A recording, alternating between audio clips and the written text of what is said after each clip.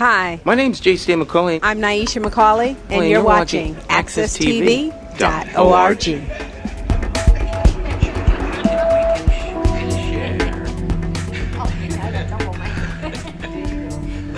We get you in stereo. Yeah, I think in the interest of time, we're going to go on and get started. Good evening, everyone. Thanks for coming out. My name is Mark Jenkins. I am the executive director of the Greater Hartford Harm Reduction Coalition. And welcome out to this community forum in conjunction with Hartford Health and Human Services. I know the heat is unbearable, so that the fact that you suffered through it to get here, thank you. Your presence is much appreciated. We are going to have a very open dialogue tonight. Really, just open it up for questions right off the bat. We're going to introduce our panel. There are a lot of other individuals in the audience that I'm sure we'd love to hear from. I see Peter Canning is here. They've been working on some great initiatives, gathering data around the opioid overdose. At present, Maria Cooten Skinner is here. Did I say that right, Maria? That's pretty good. All right. Who's with the Litchfield Opioid Task Force. It's the Litchfield County Opioid Task Force, and she's also the director of the McCauley Center up there. Did I get that one right? All right. Ben, great to see you. Marcia Dufour. Just many others that are here would, say thank you. I'd like to introduce, just really get right into it, and then we'll just go back and forth, and have them introduce themselves from left to right. Just give, an introduction of yourself, what it is you do, and let everyone know who you are. If you don't know this first gentleman, Dr. Heimer, Robert Heimer, is just probably I'm going to pull the strings. He's just he's one of the smartest guys, I know, and definitely one of the most informed of the different aspects around this whole disease, Hep C, HIV, the epidemic. And without further ado, Robert. Well, thank you for that very generous introduction. In 1990, the state first allowed syringe exchange, and I was one of the people fortunate enough to do the evaluation of that back then. It seems like a lifetime ago, and it probably is. And the successes of that kind of work should not be underestimated. At that time, there were about 500 new HIV diagnoses and drug users every year. The last couple of years, there have been 12 and 15. So that's a 95% reduction in HIV. That's remarkable success. It'd be fabulous when we do the same thing for opioid overdoses. We've been tracking this now, working with the state medical examiner with data since 1999 or 98. It went up for a while, then it went down for a while and stabilized. And then as the federal government stepped in and started their supply reduction efforts on pharmaceutical opiates, all of a sudden the number of opioid overdose deaths went up again as people turned from pharmaceutical opiates to heroin. And then, of course, more recently, as fentanyl has replaced or been added to heroin, we've seen another massive increase.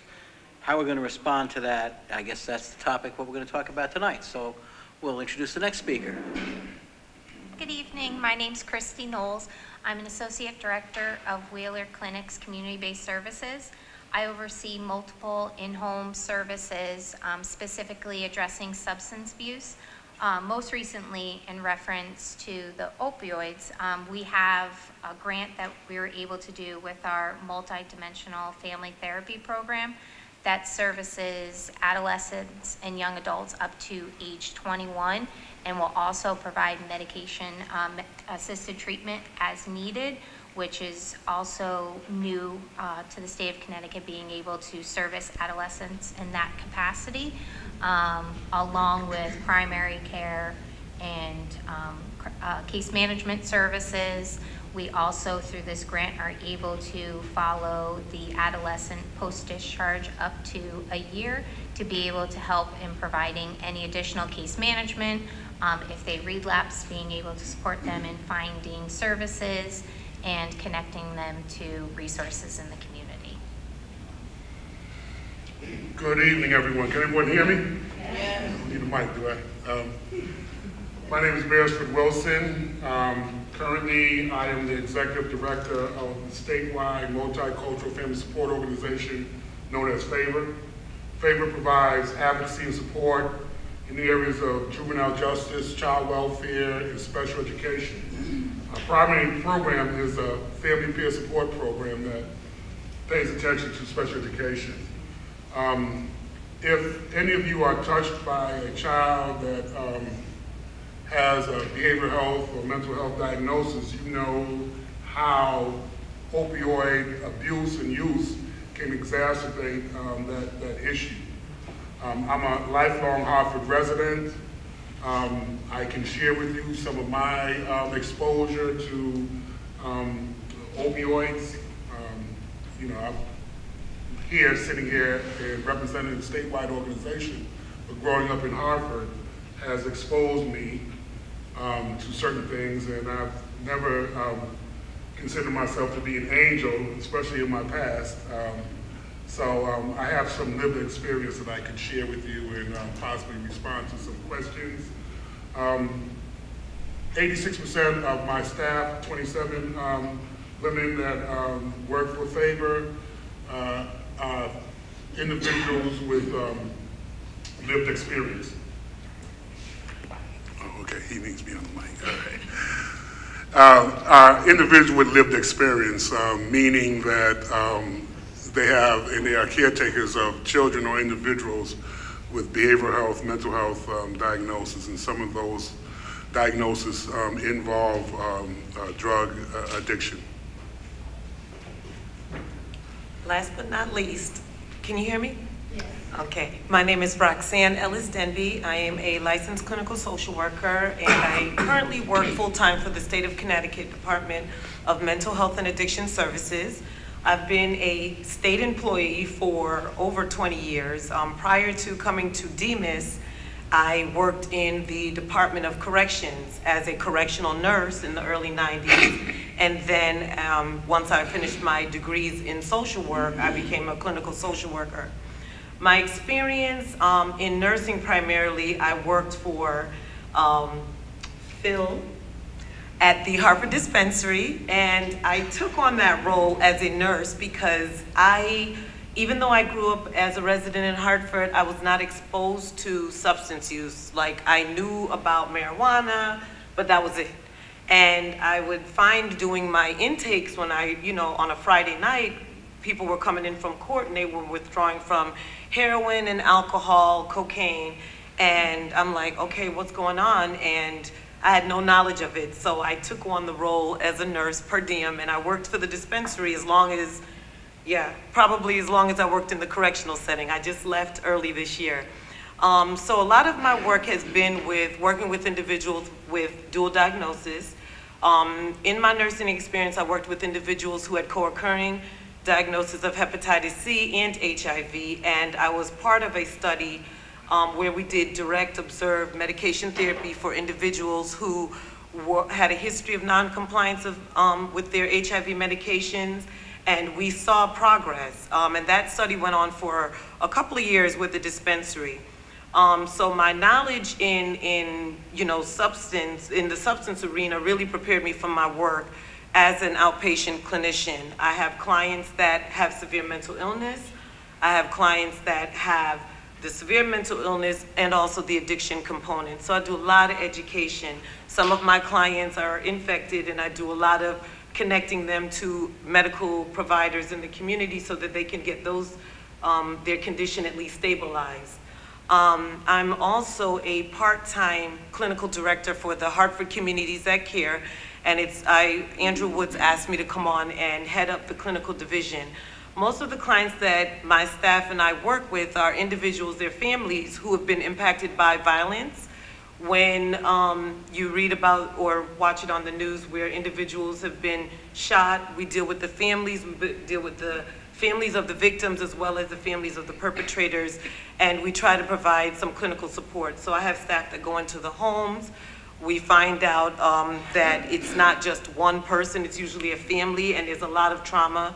So my specialty area is really around the trauma and how do we educate. I have clients that are 15 that are actively using substances that could kill them in probably months or even years. And it's really hard, you know, when you're looking at a young child and saying you shouldn't do and trying to educate them on the risk because they can't see past tomorrow. So the work is there, and, you know, we've been able to partner with some of the agencies and, you know, provide that support, like the case management and getting them connected to outside resources so that we could support everyone in the home to decrease the behaviors and some of the conditions that we see. Thank you. All righty, thank all of you for the introductions. And I apologize, you know, real quick, some housekeeping if you didn't know. There are restrooms outside the doors to your left, men and female. There's plenty of drink, liquid to make sure you stay hydrated in this heat. Water, juice back there's also some other refreshments. Please feel free to partake as you will. When we were talking about this particular forum, we really wanted to focus more, you know, on the family dynamic, and why I reached out to Andrew, Barris, Christy. We had talked a few times about, you know, different things and just really begin to collaborate, because as a harm reductionist, I've done frontline, you know, outreach to many of the parents, and I've heard this from other people also, you know, to talk more about some of the youth also, and it's like not unfamiliar, you know, but still one of those things.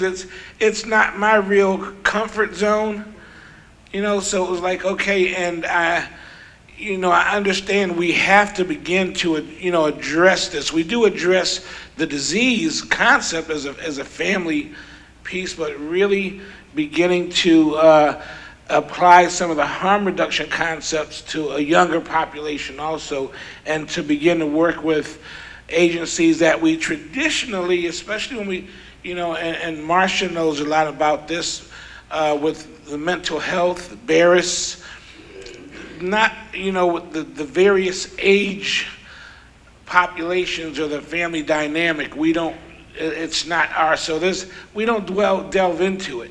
And I don't want to start to stammer, and I'd really like to hear more, if you would, Barris. We've talked at length, you know, about the different things that are going on presently. I'd like to hear some more from, you know, your take on it. And as well, ladies and gentlemen, if you have any questions, please feel free.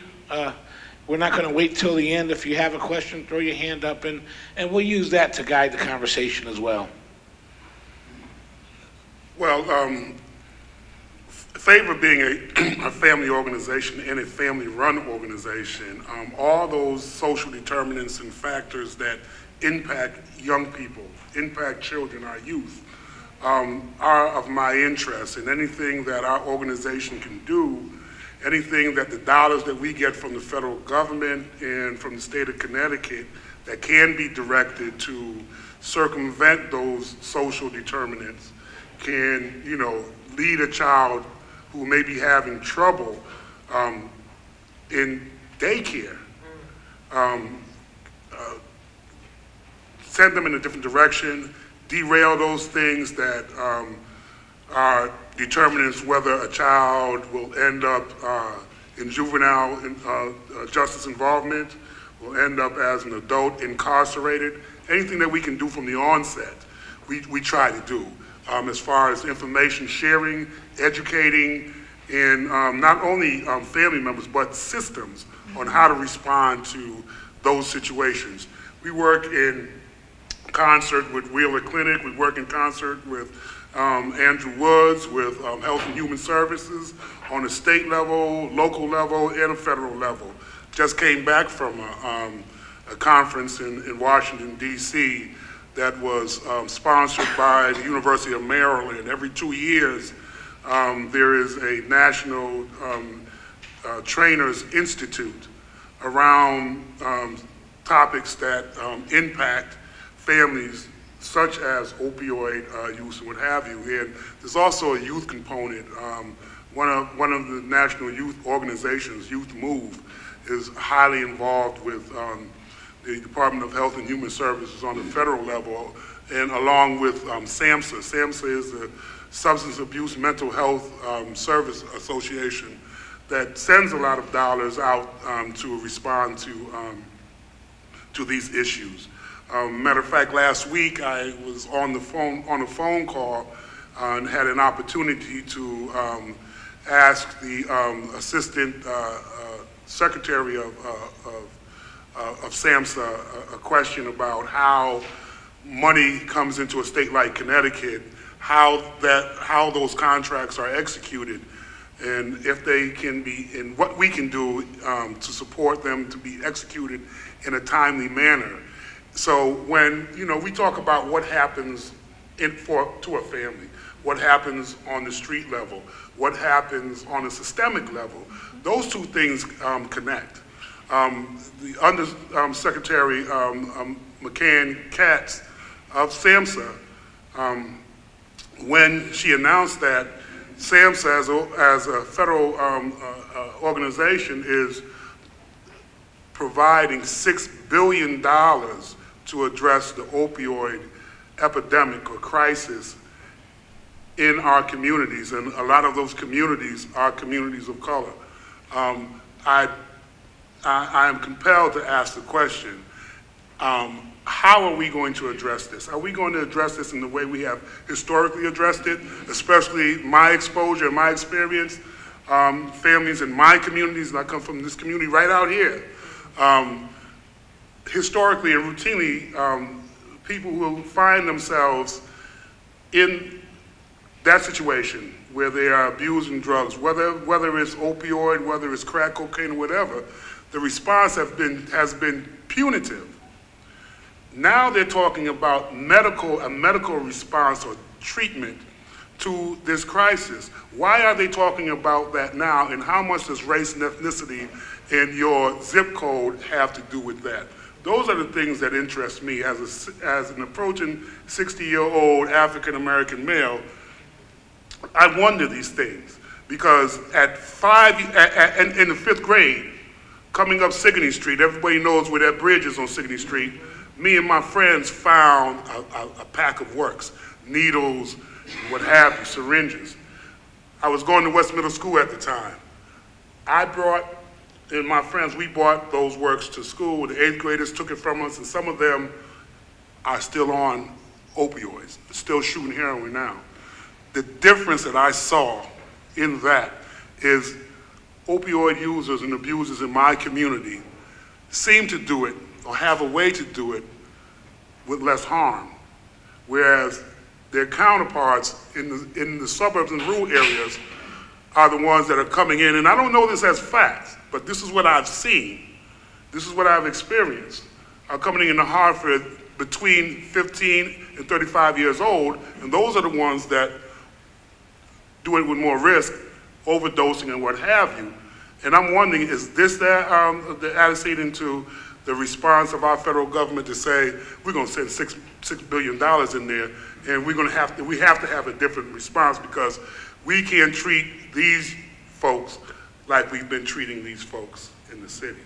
I saw a hand up, a question. A question about the money that you said that they're going to use for medical to try $6 billion. I don't know if it's all going to be for medical response. Some of it might be building confinement facilities, hardware locked facilities to keep some people in. But I think the important thing, and one message that I would want to send is, we can determine as constituents in this city, we can determine how that money comes into our city, how that money is spent. Although it may be a political decision that sends that money out, politics begins local, local, local. We elect our officials. Hartford has 38 boards and commissions. We're about to have 39, hopefully. That 39th one will be a commission or council on justice reform. All these things link into what we're talking about here. You know, I hate to bring it up, but has anyone thought about seeing if marijuana can help opioid users? Because I had a back problem years ago. They gave me opioids, and I took it for 15 years, and I gained, my insides got messed up, I gained so much weight, and marijuana is what got me to where I am today. I was almost bedridden, and I don't, it's hard for me to say because I don't know whether or not younger people would benefit from it because they don't have the mindset to know if it's hurting their future. But I'm here as a senior, you know, saying that I know that it will help seniors, but I don't know what to say about the younger generation. Marijuana was banned in America in, I believe, 1936. The reason why it was banned is questionable at best. I remember seeing and researching and seeing commercials about reefer madness. Yeah, I remember. It has racial and ethnic overtones to it also. I know through research that there are efforts in northern Massachusetts and New Hampshire to use marijuana as a weaning off of opioids. I don't know how much that's embraced by our federal government, by our medical society, maybe someone else. Yeah, I would like to hear Robert, because I'm not. One of his esteemed members of this panel can answer that better than I can. That's, I wanted to ask, because have you ever thought about it, or has it ever come up with you? What I'm seeing currently with marijuana use, or even, you could even say abuse, we have clients currently that have substituted taking their antipsychotics or even other medications to help treat their mental illness because they believe that the marijuana can help them. Opiates in your system, yeah, you can become physically and psychologically addicted to opiates. The problem is you still have to address what it is that you got to treat those immediate symptoms. And marijuana may help, but then it also has the adverse effects that it could impact a person's ability to function, to drive, to operate materials. I mean, there's going to be some setback, and that's what we have to look at. But treatment, working in a methadone clinic, I've seen clients successfully come off of heroin and pain pills that have been on it for decades. And the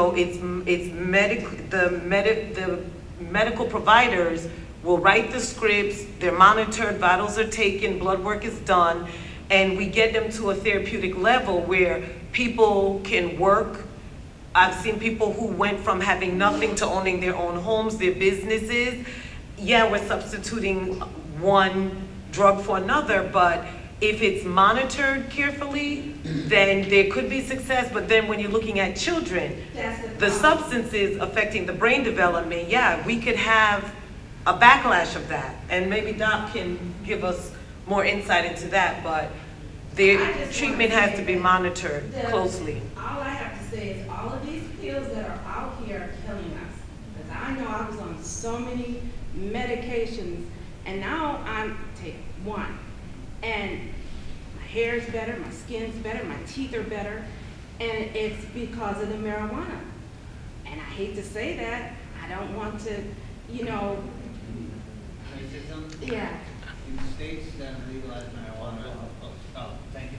In states that have legalized marijuana, opiate use is down 17%. Opiate organizations, pharmaceutical companies, put a lot of money into anti-legalization campaigns for marijuana. It's because they want the drug, they don't want to lose the money from the pills. Yeah, it's ridiculous. I run a treatment program for opiate addiction, and I have tremendous success in my program, and about a third to half of my clients smoke marijuana.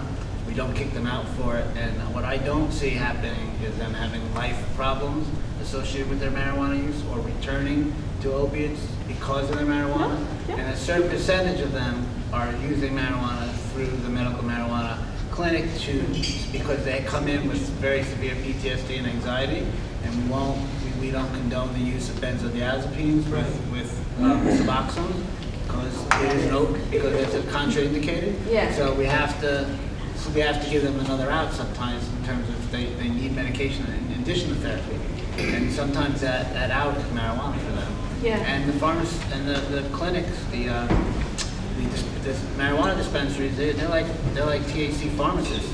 They work with them very specifically on how to address their dispensary. I go to Farm Wellness. Thank you. Robert, would you like to weigh in on it? I see you reached a couple times. We'll come back to her. I'm sorry. Just deviating a little bit, but not too much. I was a pharmacy technician for about almost 10 years across 3 different states, including this one. And I just wanted any of you experts to speak upon the interaction between having the medical piece being a part of all of this. Because as a tech, what I saw a lot was people picking up oxy prescriptions like they were M&Ms, or picking up hydromorphone prescriptions like they were M&Ms. So I'm just curious as to how the state is dealing with that. I know that there has been a new DEA system, and that has worked somewhat, but what kind of improvements would you guys recommend or like to see in regards to that? Yeah, I think this is something I can weigh in on a bit. The current opioid epidemic, which is actually the 3rd in American history, is almost a consequence of good intentions gone bad. The 80s and 90s, people began to recognize that pain in this country was prevalent and undertreated. And unfortunately, the tool we had in the toolbox was opiates, so we started prescribing opiates for all kinds of pain. Now, opiates are fabulous drugs for acute trauma or post-surgery, but they're terrible medications for chronic pain, chronic neuromuscular pain, chronic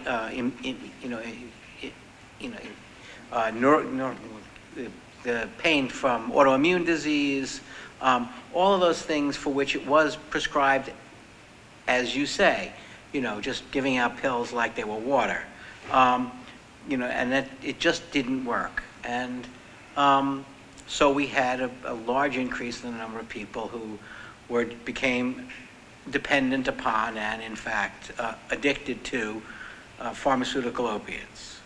We've tried to rein that in, the consequences of which have been increased opioid overdoses. And how are we going to deal properly with chronic pain? And I think we have never done enough research to answer that.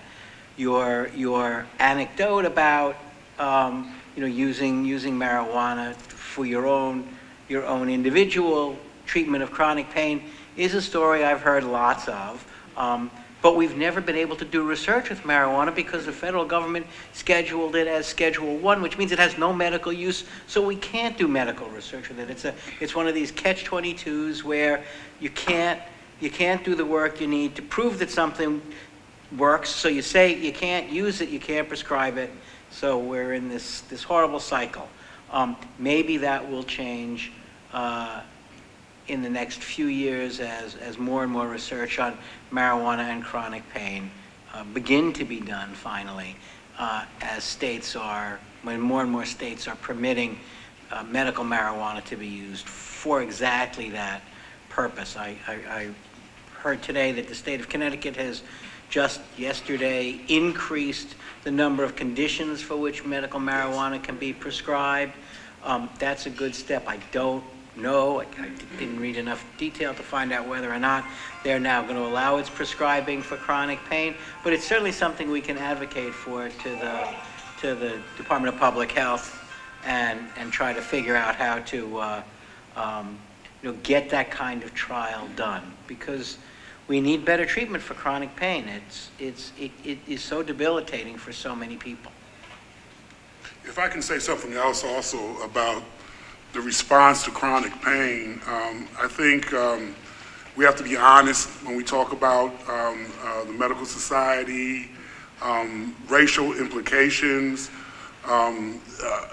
the impact of discrimination and bias when it comes to the treatment of pain in our history in this country. The fact that there are in some areas there's a discriminatory practice not to give people of color those strong opioids. There's data, there's documentation that qualifies that these practices did exist.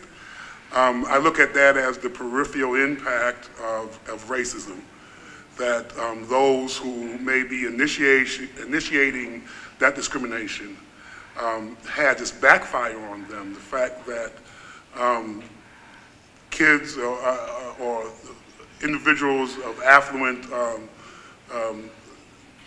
communities were getting these OxyContins, Hydra, or morphine prescriptions were more apt to find themselves abusing heroin when that prescription ran out, and less folks in urban areas or impoverished areas were getting these scripts. But the opioid use or abuse still remained in those areas. I think when we talk about those social determinants and other things that why we have this epidemic, and we have to consider all those things, and we have to address those problems on a social level also.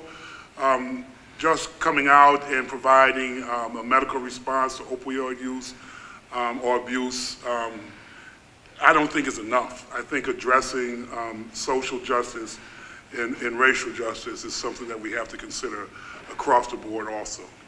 And I want to, you want to say something, Kristen? Yeah, I was hoping to go back to your original question in terms of how the family work comes together, and that's kind of where my expertise comes in.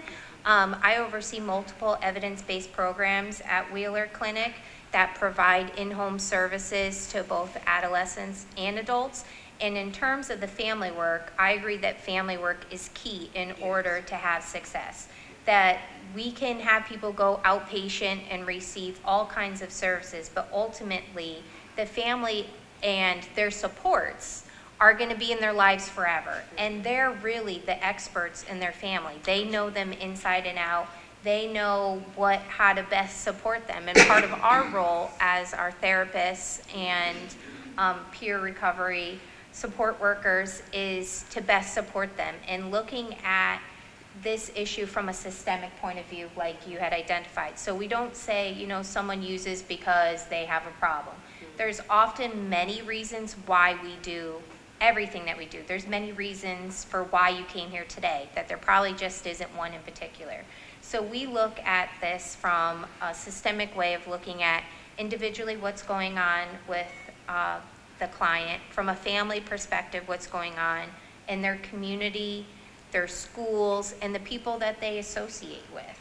So it's really kind of all these different factors that are driving them to have and act the way they are.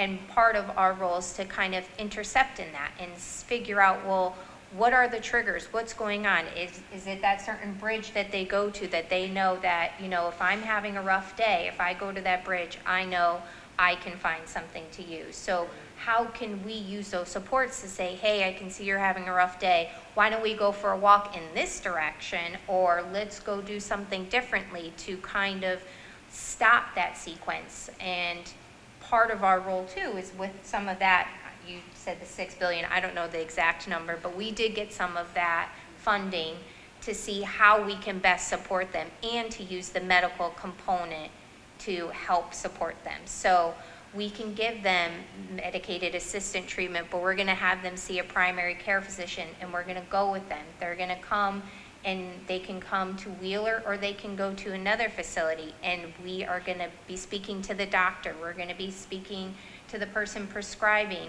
We're gonna make sure that they're using it appropriately, that we're testing them to make sure that they're taking it appropriately, not selling it, not skipping doses. And I think it's all of those things, much like this says, it takes a village in order to best support them. Talking to the school, how can we get them involved in activities? How can we get them in community service, giving them things to do, getting them employed so that they have things to fill their time. I'm hearing yesterday in the news that approximately 25% of adolescents that aren't attending school in Hartford. You know, that is a large percentage, and that's a large chunk of their day that's unmonitored out in the community, that they're able to get into mischief, just like any other town. If we, you know, it just happened to see that in the bottom of the ticker yesterday. So it's how can we collaborate together, and just like this, to put our brains together and figure out if we had the ideal world and we can have all these services, what would it look like? And who's to say that we can't do that? We have this money coming in, we need to advocate for this stuff. Absolutely. And so I think it's how can we work together like this continuously to provide those services. I think looking at what the federal government has done around smoking cessation, about $1 billion came to Connecticut. How much of that $1 billion was used to, boost anti-smoking campaigns and what have you? I'll go out on a limb and take a risk and say not much of that $1 billion was used for that. Zero. And thank you. But I think Christy brings up an excellent point when we talk about systemic response. And she talks about family. I think that is very important. She talked about employment. I'm coining a phrase that's saying families or benefactors, and I call, rather than saying client, rather than saying patient, I like to use the word benefactor even more than consumer. Because if we have this initiative, and it is to address opioid use, who's the primary benefactor?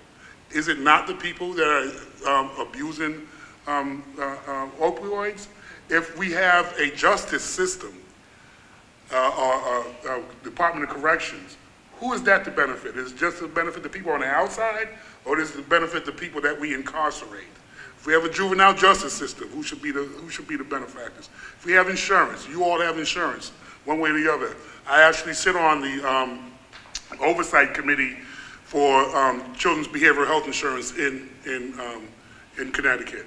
Not only do I sit on that committee or that council, I am one of the tri-chairs of that council. So when dollars come into Connecticut to respond to opioid use and addiction, a lot of those individuals are on Husky insurance. Their kids receive those insurance benefits that the council I sit on oversees. So when we have a discussion around opioids, I have to consider the impact that it has on children. Who better to speak for those children but themselves? And when they can't speak for themselves, their parents and members from their community or people that have skin in the game have that experience. When it comes to opioid use, who can better speak to that but the benefactors of these types of initiatives? And those benefactors should be fully employed in the process of making those changes, not the mayor, not the governor, not even the commissioner of Demas. They should be taking guidance from individuals that are impacted and affected by those situations. 38 boards and commissioners in Hartford, guarantee you one of them addresses this issue. And people in this room should be on that council and on that committee. Does that make sense? Absolutely. Phil, you got something to say, Phil? Yeah. Mark has indoctrinated me, I guess, into the whole concept of harm reduction. Most of you up here are involved in treatment. And the data that I see is only about 20% of people who need treatment are in treatment at any given time. So what are we doing for the 80% of the people who are not in treatment?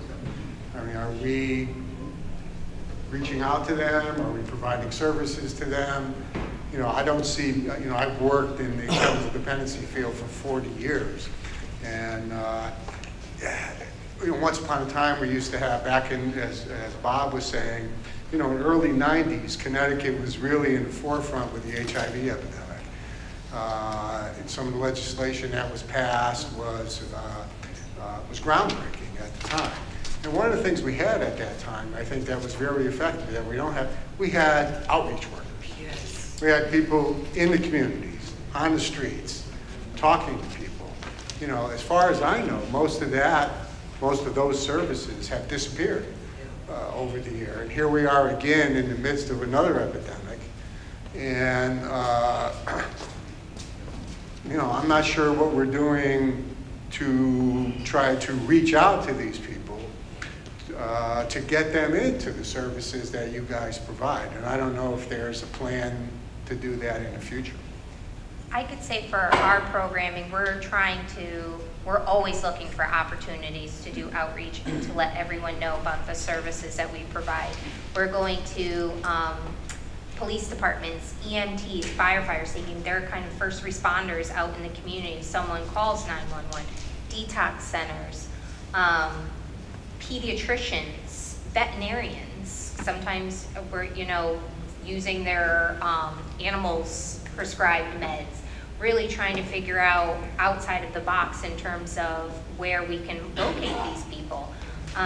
We're very much trying to do that. There's information up there, got to put in a plug, that we have a resource fair coming up on September 19th at Wheeler for the community, just to let them know about some of the services that we do provide. So if someone is struggling, or if they know someone, their family member that they can give them that information. If anyone were to call, we would certainly go out and talk about the program. Anything that we can do. So it's often a struggle because I think there's also a negative connotation with it, and people are afraid to look for services, or they feel like they can manage it on their own. And it's not until they're put in a really dangerous situation until they do make that choice. But it's definitely a work in progress, and I look to any ideas that any of you have out here in terms of any alternative outreach efforts that you think would be successful. And real quick, and I'll get right back to you, George. I would personally really like to see more of our community that we are doing or having other venues that really draws in the actual community versus, and I hate to say the usual suspects, because believe me, it's great to see us here and gathered, but it's like, I'd much rather be talking to some other people than you are. All right? I mean, people who are really going to use and see the services and benefit from the services. So what do we do? What can we do to get outside of ourselves and draw in some other people to the conversation? Because there is some really good conversation to be had, but when I look out right now, we're the same folk that come, I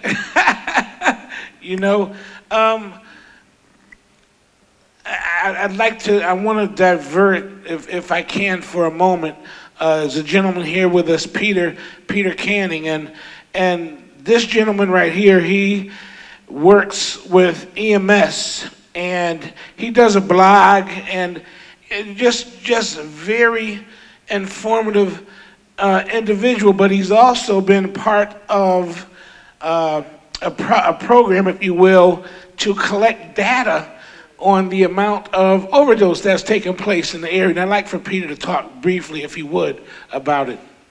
Sure. So my name's Peter Canning. I've been a paramedic, full-time paramedic in Hartford since 1995. And I would agree with a lot of things that you were saying, is back then, as a paramedic, there was the drug war was all about the shooting that was going on. And in the meantime, I was seeing all these dead people in abandoned buildings and stuff, and nobody was paying any attention to them. I used to think that, that addicts it was character flaw, that these people were riffraffed. But over time, I started asking them, I used to say to them, just say no, you're gonna kill yourself. I started asking them, not why you use, but how did you first start using? And I started hearing these stories, and it was incredible, the stories that people told me. I had no idea until a couple years ago what harm reduction was. And through Mark and some other people, I started to learn this stuff. So now I've become very involved in trying to educate EMS, and I've learned a lot that this is, truly is a disease, and that people, are doing the best that they can to survive, and it's our job to help them and be compassionate toward them. I'm also the EMS coordinator at John Dempsey Hospital, and we started a new program using poison control. So right now it's in the pilot project is, so I work for American Medical Response, so we cover everything from Park Street north. Aetna does Park Street south. So right now, whenever somebody responds to an opioid overdose call, immediately after the call, we call poison control, and we answer a series of questions. How old was the person? What did they overdose on? Did they require naloxone? Are they a chronic user? Or did they just recently get out of rehab or something? Or is it they using the same amount? Was there a bag associated with it? Their ages and stuff. And starting in October, we're going to be collecting ethnicity. In addition, in October, Aetna Ambulance is going to contribute. So we'll have a whole picture of Hartford. And the Department of Health is excited about our project, and it may expand beyond that. But so I've been sending Mark some of the data. It's very interesting. Hartford's quite unique from the rest of the state. A lot of our overdoses are in public places rather than in homes. The ages is very interesting. There's not a lot of really young people overdosing. A lot of it's like men 35 to 50, and it's predominantly men over females. But so it's interesting that we're changing the questions as we go, but the idea is to see how well poison control can surveil it, to collect data, and to establish an early warning system. So if suddenly there's a big spike one day, if on Park and Broad, somebody overdoses on a bag that says killing time, and then 2 hours later 3 people overdose on the same bag, over at Albany and Center or something like that, we can get people out on the street and get the word out there. So, but anyways, it's interesting, and I salute Mark and all of you, and I'm trying to get everybody in EMS to be deputized into the Harm Reduction Army. So thank you. Thank you. Peter, I would like to talk to you after about the data you're collecting. I sit on the board of Inform Connecticut. That's the board for the Connecticut Data Collaborative. I think some of your data will be valuable sharing with with Connecticut residents. We send the data out to our partners. I send to Mark, the Hartford Public Health, and we'll get a bunch of people on the list, and we'll send it out to them. This is draft data every month. We're going to have an official data after our first 5 months. But we're working on, we got to get a better right now some of it I'm doing by hand. So we're going to try to get a computerized system so it can be out there quicker. But the goal is not like, the medical examiner's office, you get it 6 months, a year later. This, we want to get it in a more timely way. We're also open to particular questions. that people want to have. So the Hartford Public Health asked us to add ethnicity. One of the other, Why are you known the person's ethnicity? Why should that matter? is for targeting your education. So if you're finding out that most of the people who are overdosing in your city are Hispanic men between the ages of 50 and 60 or whatever, you may be able to target some education toward them. The goal for us right now is to get the data out there and then let the experts decide how they're going to use it. The one thing I did want to mention is we also write who gave, when naloxone is given, who's given it. And the key thing for me, when I started, the only people who could give naloxone were paramedics. And now, half the time, the person is revived before the ambulance even arrives. Combination of community naloxone and police and fire carrying naloxone now, which they didn't used to do. So that's been very interesting. And I'll tell you, the information already that Peter and them have gathered, like I was at a meeting at the Litchfield County Opioid Task Force, and one of the other members brought it up to say, hey, they're doing this over there, and how can it benefit us, and how can we do it out here? And also a conversation with the police chief in Bristol, who said, can we turn around and possibly go back after someone has overdosed and maybe go as a collaborative, and they do this in Gloucester, is go back, firefighters and in harm reduction, it's a good friend of mine, Gary, and they visit families. They go back out to wherever the overdose took place, and they revisit to make sure that naloxone is in that household, and any other services that the family may need can at that point be offered, by someone who is, I don't want to say offensive, but a lot of the reason people fear services, maybe police, especially when calling 911, is a fear of police. So to have other people engage, we have a young lady, we have a Bridge to Life, Jackie is with a church, and their organization, although faith-based, they really do some work in the community, and sometimes there's other avenues or people we can use to really engage that family unit. This guy should be before me because you had acknowledged it, but I have something to say about. Don't worry about it. Question. I don't even know whether I need the mic or not, but my name is Father Mike Aparo, and I'm the president of the Newington Clergy Interfaith Association.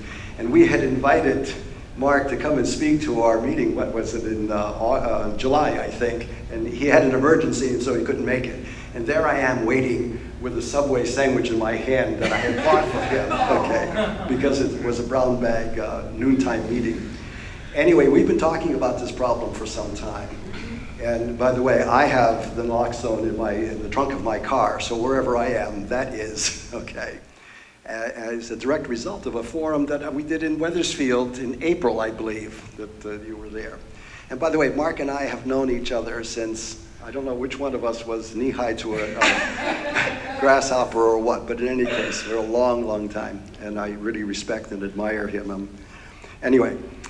So we've been talking about this, and we're planning, if you can come back, we're planning, or send some people to speak to us, a forum, I think in October. And by the way, I posted the ad for this on our Facebook page. We got a new Facebook page. It's called the Newington Interfaith Clergy Association, if anybody wants to look it up.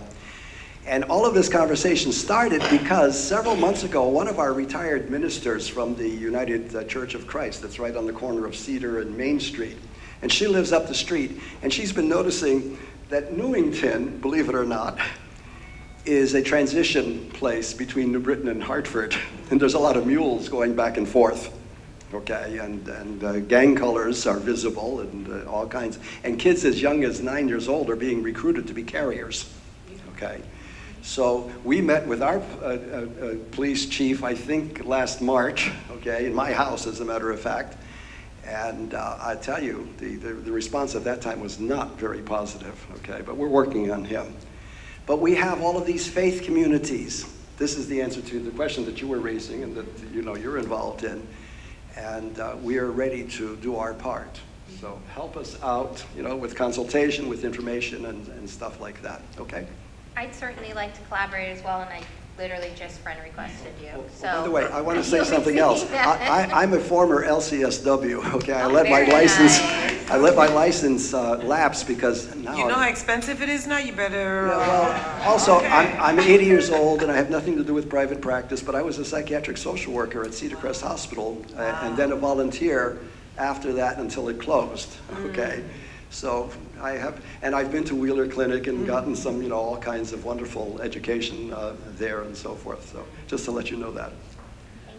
I'm just real quick also, and he didn't say anything, and I got like choked up because I guess as a young person, my mom brought me to see Mike when I was young. I don't know if Kenny, if you remember Mike, but my mom knew the issues that we were facing in the inner city and thought we should have outside counseling, and which I think for her as a mom back then. But Mike has known me, he from when I say when he says knee high, yes, he does, and it's like I get kind of choked up. I really don't need a mic either.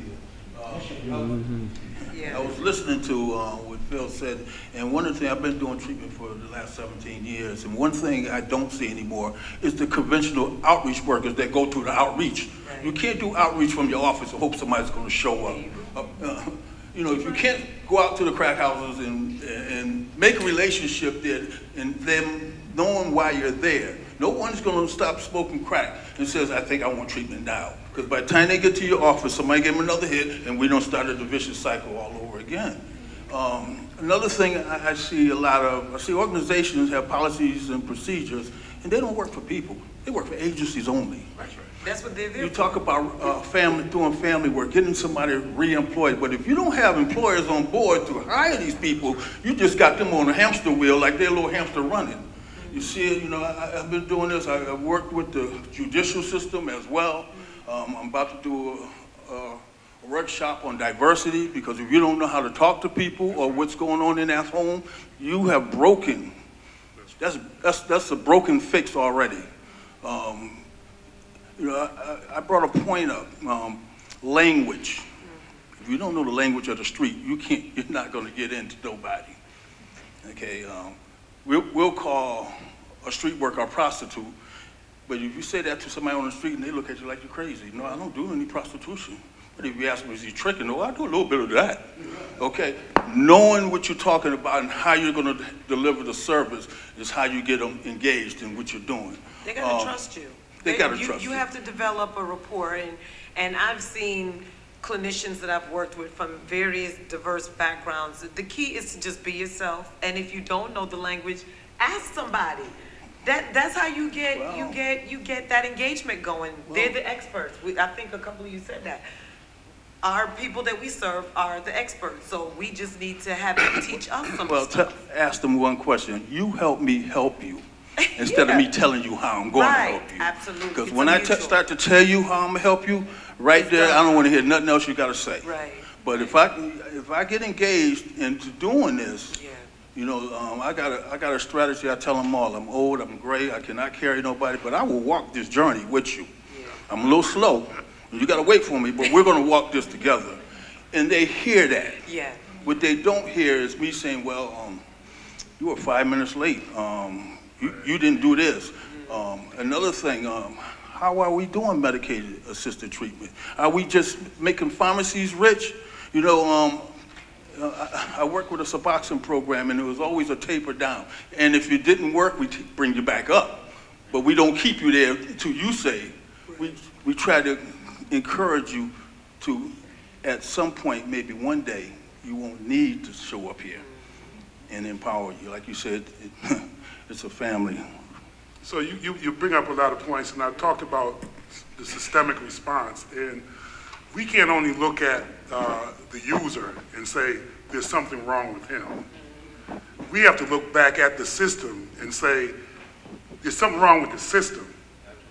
Because over the years, if our response hasn't been level as a system, and we know it hasn't, in the 60s, you talked about capitalism, they put you on the McCarthy list. That was akin to communism. Some of you in here are old enough to remember that, like myself. Now, we taunt our capitalistic characteristics in our ways as if the playing field was ever level.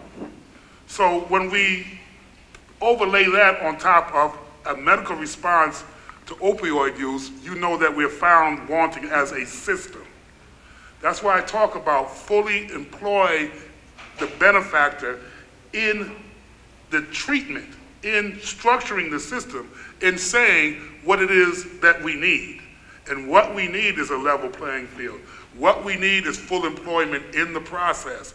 That goes from everything, politics to in your home, how we respond to our children when they ask us questions. Because I could have brought those needles home to my mother, who worked 26 years on the psych ward at St. Francis Hospital. What would her response have been if she wasn't educated in that process? So it takes participation, education, and then action to make the change.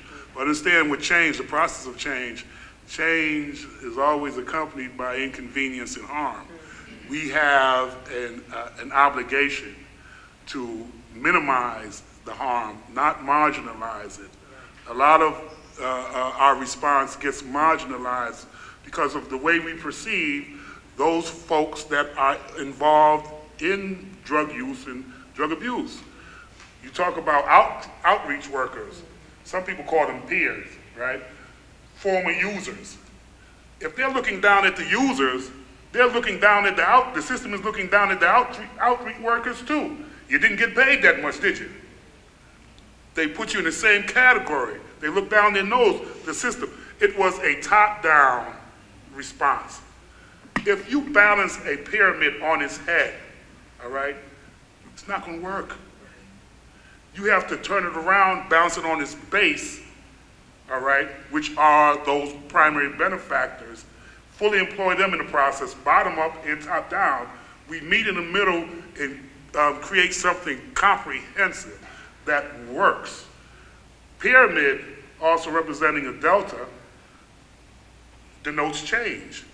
Like I said, change is usually accompanied by harm. That's what we feel, that's what we perceive, because we're not understanding why it has to change. Those people, and opioid use is not a black thing. It's not a Hispanic or brown thing. As many 100 or 6-figure folks out there that are doctors, lawyers, or what have you, have opioid issues. And they can afford treatments different than we can. What some people are afraid of is the punitive response. And that's what some of us have been getting all our lifetimes, and that's what we have seen. I'd be afraid to send my child for treatment if they come back in. Full disclosure, I'm not gonna sit up here and act like I've never sniffed heroin. I was in Germany, 1982, 1981, sniffed heroin 5 times. Before I was in the service and went to Germany, smoked a couple of lace joints with heroin. I didn't know you could smoke heroin. Had friends that were mixing heroin with speedballing. Yeah. So the person that is lacing marijuana with heroin is abusing opioids. Person that is sniffing heroin is abusing opioids. It's not just an IV drug use. It's not just sticking that needle in your skin, but I can tell you, when I was sniffing it and judging the man next to me that was banging it, I felt better. But that's the ignorance of it. Well, not just the ignorance, but the hierarchy Absolutely. You know, of the person who just smokes weed versus the person who just sniffs coke versus the person, you know, intravenous drug users are generally somewhere in the lower echelon of that hierarchy. You know, but this, we have to understand that this epidemic and some of the reasons why things continue to go on, again, come back to illicit or pharmaceutical opioids, you know, and the fact that we're such gratuitous, I don't know if it's the right word, but, you know, in any triage still, when you're seen by the medical practitioner, one of the first things they're going to ask you is on a scale from 1 to 10, where is your pain level, you know? And it could be a 2, but I guarantee you nobody says 2. They jump right to the other end of the scale, and it's not because you're going to get a lollipop. You know, you're going to get a script, and whether or not you're going to use that script, it's going to go into your cabinet just in case or for when it's there. And it's that reason that right now we see that 4 out of 5 people who presently experience opioid use disorder found it somewhere in somebody else's medicine cabinet, or got it or started there, you know, and it just progressed. And the other societal things now that we have market and demand, that the fact that the United States makes up about 5% of the world's population, but we consume upwards of 80% of the world's prescription drugs, there's a huge market. There's a huge market. I mean, there are a lot of different things, especially, you know, I'm the harm reductionist. I'm one that likes to shout things out about that. You know, we've walked a great deal into the woods, if you will, with this, in this epidemic. And I don't think there's any easy answers to get out. I don't think it's anything, and Robert, you can correct me if I'm wrong, that's going to happen overnight. It's going to take some time. You know, when we talk about, you see the different types of drugs and fentanyl, and how fentanyl has permeated the heroin, not just the heroin supply, but also counterfeit pills. You know, and the danger in that, because with the counterfeit pills, and I don't want to switch over to make this one of, you know, our trainings, but if you have 5 pills, 5 counterfeit pills, the strength of each one may be different. And one of those could, you know, be potentially fatal. You know, because fentanyl chocolate chips when it's pressed into a pill. But when you talk about the profit margin and the return on investment for someone pressing those counterfeit pills is huge. It is,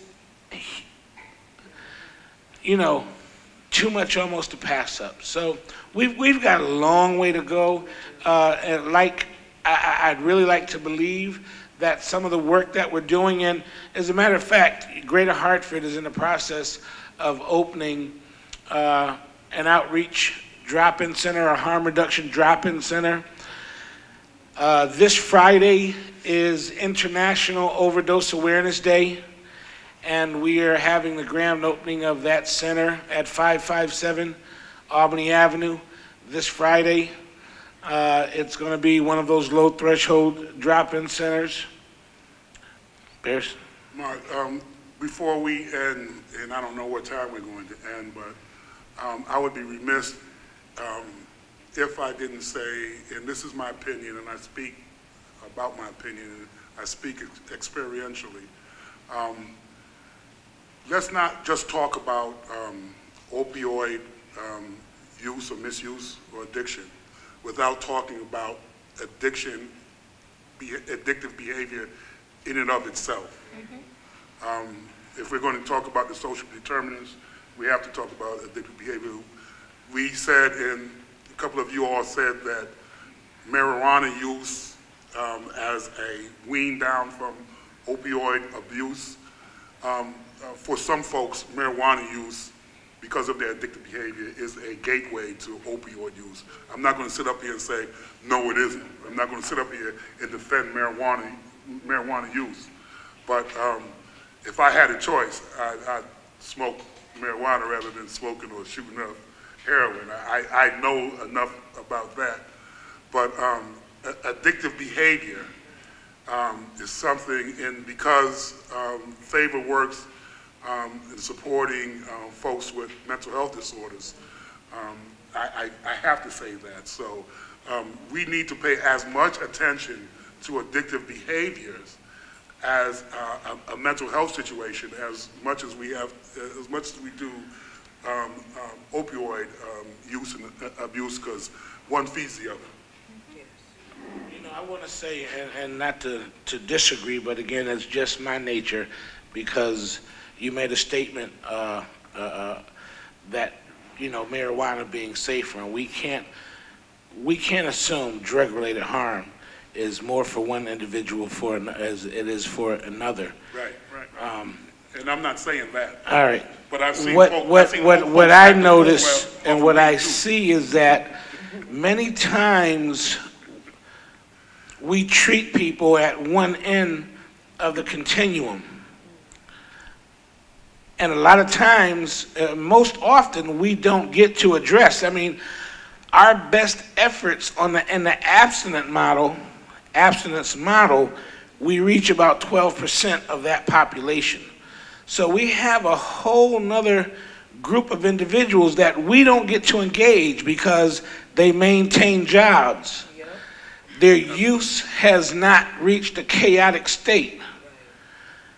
Or they don't have a chance to reach those resources that we offer. So again, why I put it out there, you know, we're in the midst of one of the worst epidemics we've faced as a generation, but still many of our practices haven't changed. The business models, the hours of operation haven't changed. So how can we be in the midst of this huge epidemic and not again really begin to change some of our, you know, modus operandi? Sir. So, you guys said a lot of great things, thank you. Mine is a multi-dimensional sort of question. I've worked with the hospitals, I've worked with kids who had HIV. Like you, I work for the dispensary. Now I also work for Demas. And what I've noticed is across the board, there's a disconnect between who I'm working with, a lack of education on either treatment or co-occurring disorders. And how do you get all of that to connect at once? I mean, you're talking about education, you're talking about engaging like natural supports, you're talking about educating partially on, you know, hepatitis and how that connects, and again, the clinical piece of it. That's a lot to try to change and try to get on top of this epidemic. That's, I mean, for all intents and purposes, this isn't new. You know what I mean? This isn't new. And so, and you're right. And there's such a you know, layers to this. I mean, there is a huge racial piece to this. When you, I mean, I know that you were saying this just as you had saw it, but when you look on that little, you know, the bottom of your screen, a lot of people use that as fact. You know, and they say, oh, the North End again. You know. So how do you connect all these dots? You know, how do you educate the provider? I mean, I've gone to, I mean, I am that person for Demas doing the community outreach. I'm going with my clients to their doctor's appointments. I'm educating medical professionals on what methadone maintenance is and what, you know, naltrexone, like all these things. And it's like, but you're still prescribing them Percocet. Can you please stop? You know what I mean? So it's like, you know, they're not asking these questions. They're not saying they're asking you, yeah, where's your pain level on a scale of 1 to 10, but they're not saying, hey, do you have a history of substance use? So how do you connect all those? That's a lot. So if I can respond, I think what George said is very important. Language matters. It matters to the extent that we speak a language that is defined by an elite white male power structure. We don't even define our own words. But I'm fluent in DCF. I'm fluent in Demas. I'm fluent in the Department of Education. I'm also fluent in the language we speak in our culture out here in the north end of Hartford. My formal education, I'm a college dropout 2 times, but I hold a PhD position. And if I wasn't fluent in those languages, I wouldn't be able to, I wouldn't be in a position where I could add to the solution. You have to understand your audience. You have to understand who you're speaking to. And when I say, and I delineated between DCF, DEMIS, DSS, routinely and historically in Connecticut, those entities and those agencies have not conversed with each other. Juvenile justice wouldn't talk with DCF, but they'd be involved in the same kid's life. When a punitive response to opioid abuse puts an individual in jail, does the Department of Correction talk to the medical system, the society, saying, is there a service for that person? And there may be a service at a certain level, but is it a complete service? Is it a service when we incarcerate somebody for opioid abuse? Is there a counselor that goes out and talks to the family to see how it impacts the family? So when that individual comes out, they're embraced by that family and there's support there. That seldom happens in my experience. Maybe it happens somewhere else and someone else can talk about it. But from what I've seen and what I've experienced, that wasn't there. All those pieces weren't there. So I am concerned when Undersecretary McCann's Katz says there's $6 billion coming down. Are we there to receive it? Are we there to guide it and direct it for its best outcomes for our families and our constituents? That's what I want to know. So you don't see me a lot on these panels talking about that because I try to be at the policy level tables where those decisions are being made on how that money is going to be spent, how it's going to come in this community and what we're going to do. Because so many times in the past, that money has been intercepted before it got here. And I can tell you out of the $6 billion, probably 60% of it is going to go to salary and fringe benefits. So out of $6 billion. What I'd like to do, and we're going to start to wind down. Kenny, you want to say something? All right, is starting with you, Roxanne, in a final word, if you will, where do we go from here?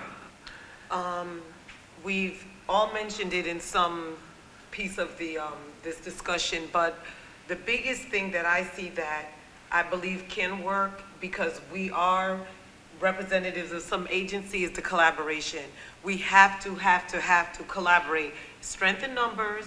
When, if we're all connected to an agency, or if there's an agency that has a level of trust within the community, we need to partner with those community either leaders or agencies or churches or church groups, so that we can provide that level of support, educating. I've noticed, because I also volunteer for the National Association of Black Social Workers, and we've been invited to several events through the churches. I've noticed that when we bring information, especially around like substance abuse and childhood behaviors or symptoms, those are gone. I'm not even joking. I could have stacks of everything else, other disorders. They take those 2 things. So that tells me people are concerned, but they don't know where to go. We may have to just be strategic. You don't, like you said, you don't want to tell somebody what to do, but if you offer them information and put it in their language, and make sure that you're present at different events. If you go to a church, or you have friends that go to church on the north end of Hartford, or out in Bloomfield, out there in Bloomfield or wherever, you know what? Let me know when you're having a church event.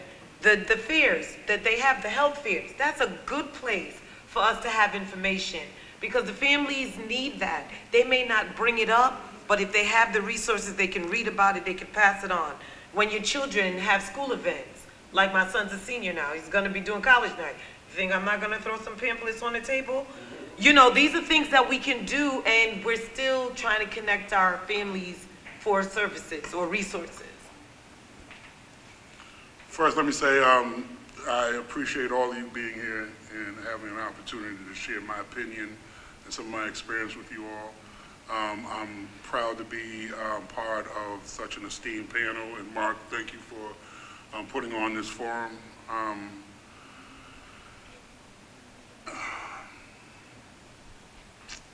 Politics. Politics begins locally. If we want to change the outcomes for people that we love, people that impact us, people that we pass by and see on the street, we need to get involved in our local politics. That's the most I can say. I think I've said a lot this evening, but if I can impart anything on you all, please consider that. That's the best thing that we can do. I have an obligation, self-appointed obligation to change the world. I'm a member of the human species of this society, and I'm not supposed to like everything I see, but I dislike too much that I see. We must and we can do better. Christy? Thank you very much, everyone, for coming out. Oh, thank you. Miking me up.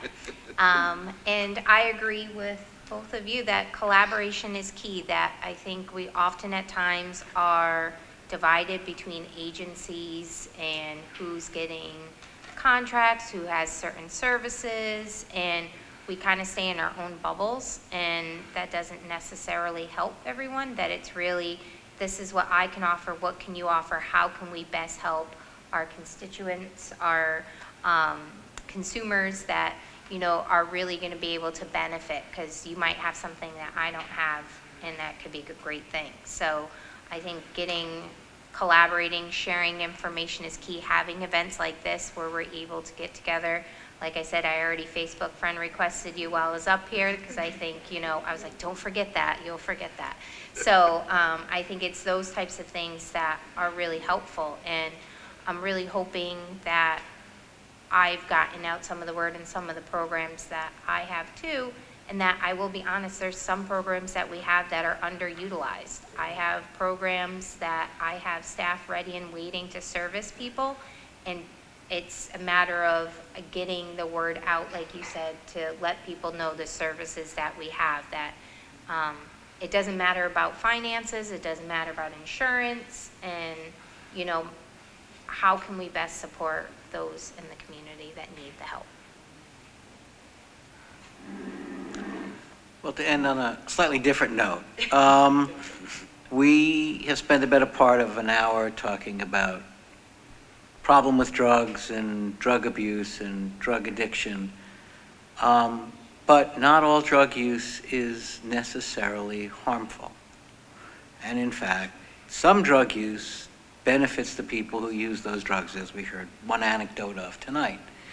And one of the problems is that we have criminalized drug use to the point and unequally enforce those laws against black and brown communities to the point where we almost have to stop thinking about focusing on the criminalizing and the problems of drug abuse, and think about ways that we can get people to use, and this goes right back to the harm reduction mantra, to use drugs more safely. Because people are going to use drugs, because contrary to what Nancy Reagan said, drugs do work.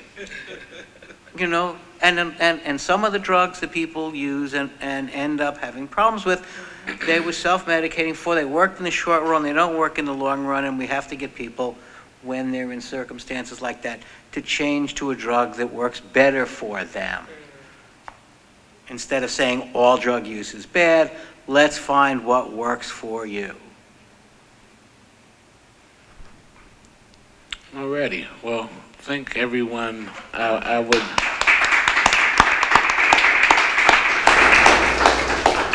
want to add, I mentioned our drop-in center that's going to open as of this Friday, and that we're really going to be focusing on untraditional or non-traditional hours and weekends. We will be open 7 days a week until 10 o'clock at night. We will be looking to collaborate heavily with other organizations so that, because we're in a position where, because again, we talked about developing those relationships with individuals, and that we have service offerings that will reach different populations, and as we nurture those relationships, they become organic, just natural, a natural opportunity to make additional service referrals. In addition to making sure individuals have the tools necessary to stay safe with whatever their primary choice or whatever it is they decide. We support their decisions. And again, just try to make sure that they are safe. There's a lot of people say, oh, Mark, you guys are opening a SIF?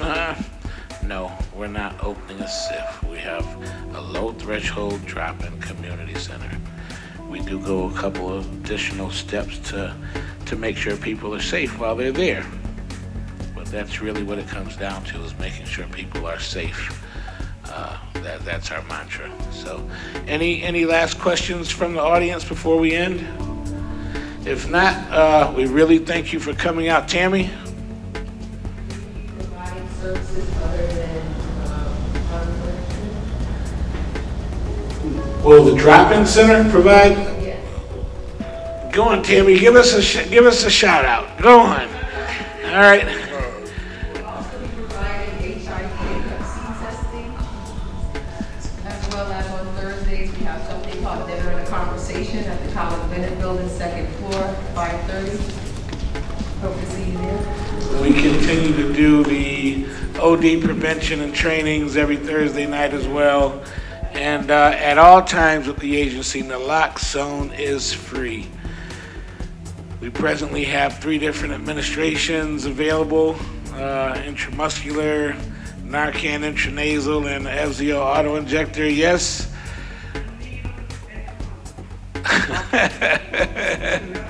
Okay, so my staff is making sure you all know. Again, thank you all for coming out. Ben, thank you for coming out.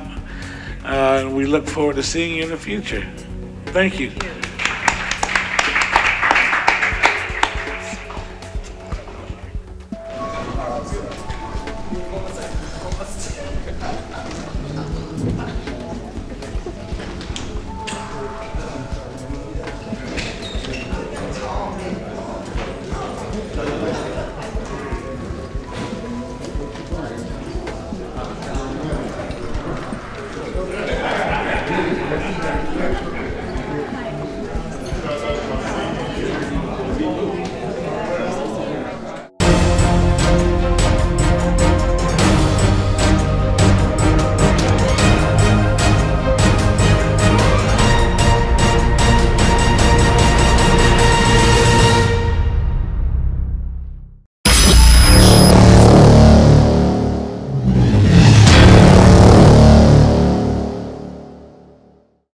My name is J. Stan McCauley, and I do business as Light Source Productions. I provide professional services in the area of strategic video communications. First, what we do is we help you craft your message using what I call the rule of the 5 W's: who, what, when, where, and why. We do event documentation, content acquisition, full-scale productions, editing, and of course distribution through our social media television network. And with social media, video is more important now than it has ever been. Whether you're talking big business, small business, nonprofit, church, or just an individual.